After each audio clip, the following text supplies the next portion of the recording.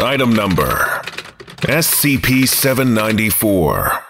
Object Class Euclid.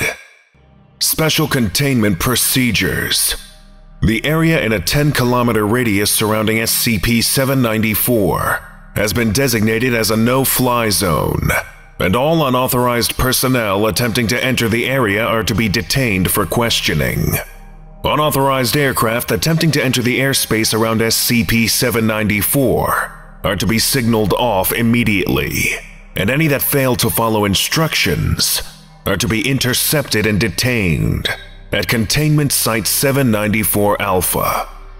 Personnel may only approach within the 1400-meter red zone of SCP-794, with prior permission from at least 2 Level 4 personnel, and may stay within the area for no longer than 30 minutes at a time. Personnel experiencing any nausea or exhibiting any strange or psychotic behavior must be removed immediately and quarantined pending psychological and physical evaluation. Description: SCP-794-1 is the derelict remains of an ocean-going vessel located near in the Sahara Desert. According to markings in Cyrillic, the vessel is the built in the city of in 19. This is inconsistent with available records, as no vessel by this name was ever constructed.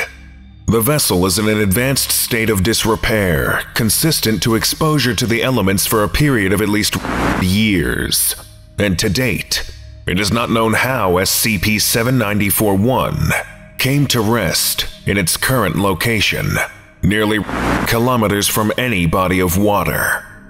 SCP-794-2 is an enormous mass of living nervous tissue, integrated into the cargo hold of SCP-794-1, currently estimated at approximately 167 kilograms.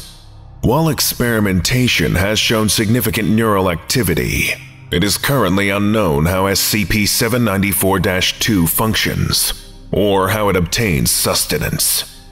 Living human subjects that approach within 1400 meters of SCP-794 report feeling an increasing compulsion to approach and enter the vessel, peaking at approximately 60 minutes of cumulative exposure. At this point, affected subjects will attempt to enter the vessel by any means possible, and must be terminated in order to prevent them from approaching SCP-794. Once within the vessel, affected subjects will enter the ship's cargo hold, whereupon they will immediately collapse and cease all life signs. SCP-794 was discovered during a routine satellite surveillance pass. The vessel was located shortly thereafter by Foundation agents, and current containment protocols were established following the loss of members of the initial survey team. Addendum 794-1. Analysis of recovered bodies. Following limited experimentation performed via the use of remotely piloted robotic vehicles, the bodies of individuals have been recovered from SCP-794-1. Of these, were members of the Foundation initial survey team, where Army personnel reported missing in 19 appeared to be unidentified civilian explorers, and the rest are too far decomposed to identify.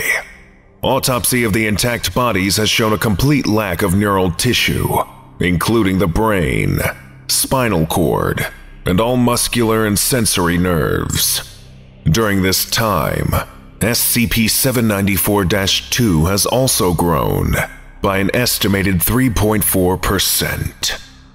Further investigation is ongoing, but difficult, due to the inherent danger of SCP-794 and our inability to approach it directly.